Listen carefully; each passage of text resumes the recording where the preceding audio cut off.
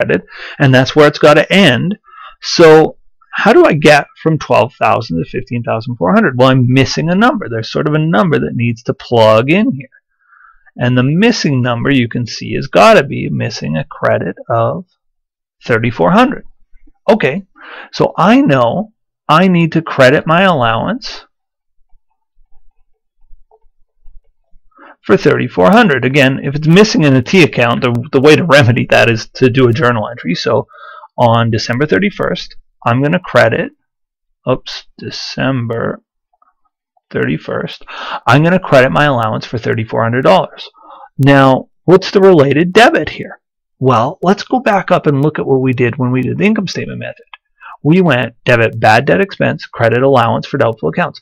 Same thing here. Debit bad debt expense, credit the allowance for doubtful accounts. I'm getting lazy and just calling it the allowance, but you may need to write out the whole spiel there. I put bad debt expense. Bad debt expense is $3,400. So we've got a good journal entry again. Debit bad debt expense, credit the allowance, $3,400.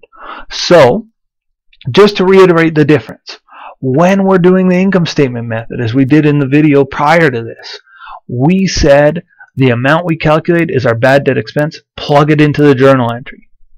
When we calculate based on a percentage of outstanding accounts receivable, that amount we calculate is the ending balance of our allowance for doubtful accounts. That amount needs to go into a T account, and then we kind of work backwards to figure out our journal entry. So again, I knew I started with 12,000 in my allowance. I knew I had to end with 15,400 credit balance.